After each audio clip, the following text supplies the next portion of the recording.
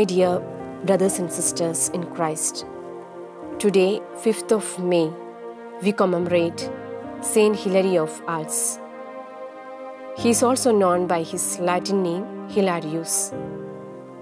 Hilary came from an aristocratic family, born in France in the year 403 AD. In the course of his education, he met his relative Honoratus, who encouraged the young boy to join him in the monastic life, and Hilary did so. It's been said that youth is wasted on the young, and in some ways that is true for him. He continued in the footsteps of Honoratus as bishop. When Hilary was only 29, he was chosen as the Bishop of Arles. The new youthful bishop undertook the role with confidence. He did manual labor to earn money for the poor. He sold sacred vessels to ransom captives.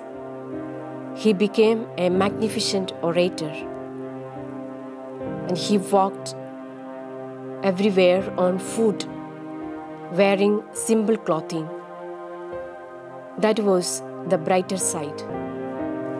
Hilary encountered difficulty in his relationship with other bishops over whom he had some jurisdiction.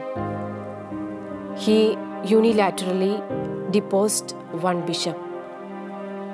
He selected another bishop to replace one who was very ill but did not die. That complicated the matters.